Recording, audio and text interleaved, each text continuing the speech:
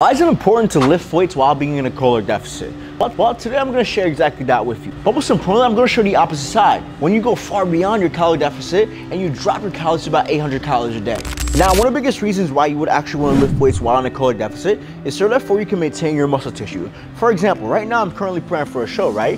And one of the biggest things I'm doing is in my deficit, I'm maintaining as much muscle mass as possible so that when I do appear on stage, I'm not flat and you're soft. And this is exactly why you also don't want to crash diet. And here's the thing you probably didn't know. Yes, I'm gonna get stronger while being in a deficit because I'm maintaining muscle tissue, but am I gonna gain more muscle? No, because my goal is I'm trying to lose weight.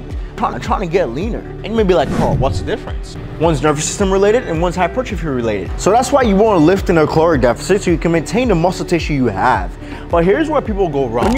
Where you go wrong is when you go in a deficit, you go in a 1,000 calorie deficit. So let's say your basal metabolic rate is standard 1,700 calories, which is the amount of energy that you burn by just walking, breathing, and just doing your daily activities, right? And you're supposed to be eating in a slight deficit of 300, 500 to lose weight. So instead of eating 1,500 calories or 1,400 calories, which is about a 200, 300 calorie deficit, you drop it to 800.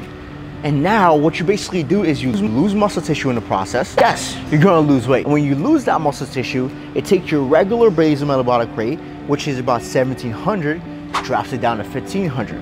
Why? Because muscle is here to help preserve your basal metabolic rate, and that's why you want to be in that slight deficit.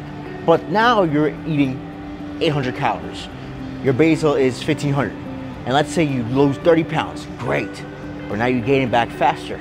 Because usually you would eat 1,800 calories, 1,900 calories, 2,000 calories, and now you're back to eating it with a lower basal metabolic rate. And you're like, fuck, I need to lose 20 pounds, 30 pounds.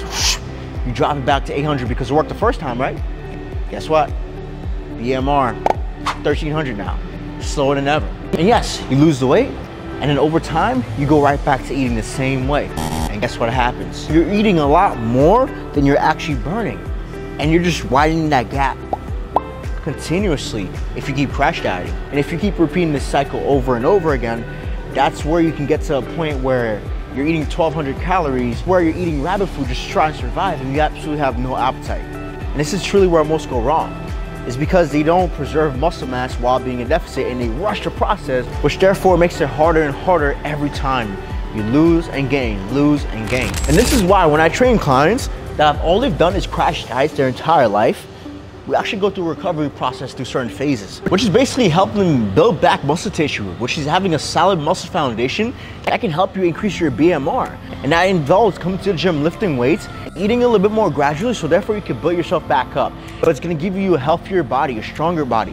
How many of you are crash dieting over and over again? You feel tired, you can barely lift anything, you can barely walk. You used to be so active, and now you just feel like a zombie. It's because you're putting your body through this process, and it gets tiring. So flip the script, try something new. But with that being said, I hope this video brought you tremendous value and hope you have the best day ever. Stay beautiful, stay blessed. Catch you next time.